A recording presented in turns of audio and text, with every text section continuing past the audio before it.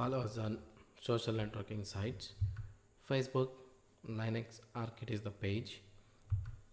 LinkedIn, so Ravi Kumar is the profile name. Google Place, you can just enter Red Hat Enterprise Linux step-by-step guide. Twitter @Ravikumar48. Website, you can visit ark.co.in. Hi friends, welcome to free online tech videos. Today we are going to see command alias. Okay, alias command, how we are going to use command alias. So in this video we are going to see. So okay, what does mean by the alias command? Okay, so alias command is a command which is used for alternate in the sense, alias command is used to define an alternate shortcut for actual long command, in the sense which you have every time you wanted to type a long command. Instead of wasting off your time, so what you can do is you can simply specify an alias for that and execute that alias so that it would be executed as soon as possible, which means that so your command typing is go very fast and very fast. Okay, how you can define that alias? Okay, so aliases are two types. So one is a global alias, another one is a local alias. Okay, so global alias is defined and can be used for all the users in that Linux machine, and local alias is only applicable for the particular user.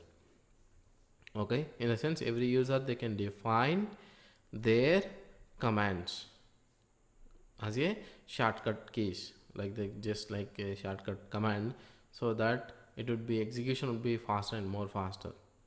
Okay, so how it's going to be faster? Okay, let's see that practically. Okay, now just open a command prompt and you can see that, so just to type alias -p, so that it will show your all the alias commands. Okay, whatever the commands are aliased, it just show here. So you can see that there are some aliases already specified. If you type the command cp, which actually automatically which types cp-i. Okay, if you type l dot, let's see that this one, it will type -ls-d dot star, and color is automatically specified. Okay, let's see that l dot, so it is specified. But if you type the same command, this command, okay, which also give the same output here. Okay, does it make any sense? But if you want to type this command, it takes some time, but if you type this command, it does not take that much time. Okay, so that is the alias command which is going to be helpful for us. Okay, let's say I wanted to scan some hardware changes in this machine. So then what I have to do, so I have to type a big command which is like this. Okay, so I'm going to that sys folder and the calling that sys class of the SCSI host, and all the multiple hosts I'm just calling as just a little bit script. This one is a while loop. Okay, I wanted to do this one. Okay, then every time what I have to do, so I have to type like this, sys class, okay, SCSI underscore host.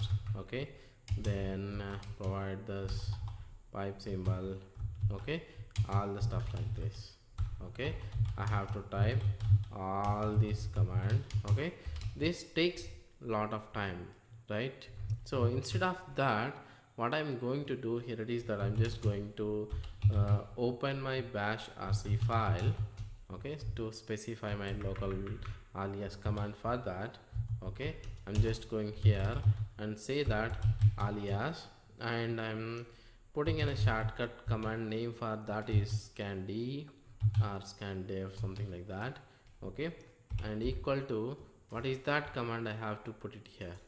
Okay, the command I'm just put it in the single quotation marks, which means that strictly I is passing that command to, okay, to the command line. So now whenever you type scandev, it does not execute because I just did not load it that alias 8. Okay, you can also define using this like this alias. Okay, and you can just specify that command name and all the stuff like that, or you can also add into the bash rc file. To load that, whatever the alias we have just defined, you just type bash source that bash rc file, so that the alias will be reloaded. And if you type scan dev, then it is scanning. Okay, but before that, okay, what I'm doing is that I'm just alias that scan dev here. Okay, so I'm just removing that alias here. Again I'm typing scan dev. What it says, the command is not found. Command is not found. Okay, you can just go to that bash rc file and see that the command is still exists here, but what happened, I just unloaded that alias so that the command cannot execute. So if you want to load again, what you have to do, just source that bash rc file, so that command will be loaded, and if you type scan dev, the command will be executed like this. Okay, you can make a lot many aliases, how many you want in the bash rc file for your local things. Or if you want to make the suppose say I have another user, if I go to that user here and type scan dev, it does not execute because that scan dev is configured for root user. This is for Ravi's user. Okay, now I'm just going to edit a bash rc file here.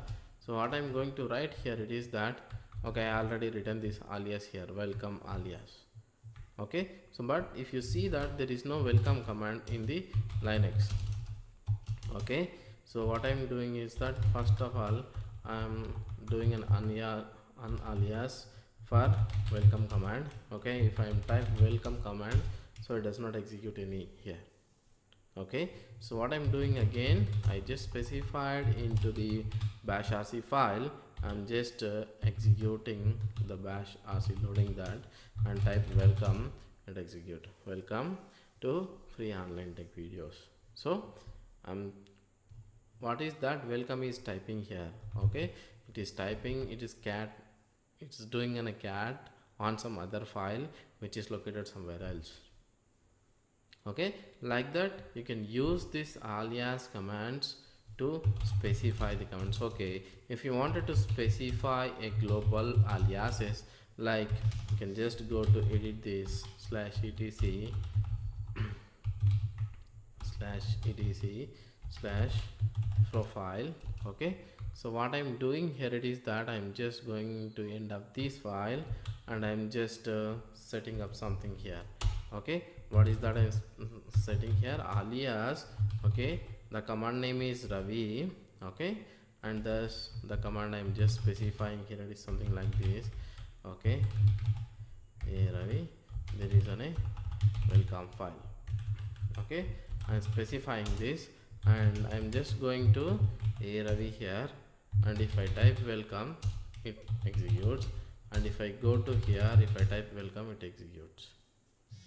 Sorry, I have to source this one, it is like profile file and execute it. Welcome command not found. What happened?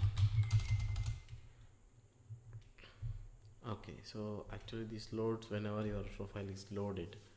Okay, so that is like you can specify the local variable and you can specify the global variables and local variables. Okay, like if you have a big command, you can just make it as short and you can execute faster and faster using this alias commands. Okay, this is just about the alias command, how does alias command practical is executed. Okay, thanks for watching, stay tuned.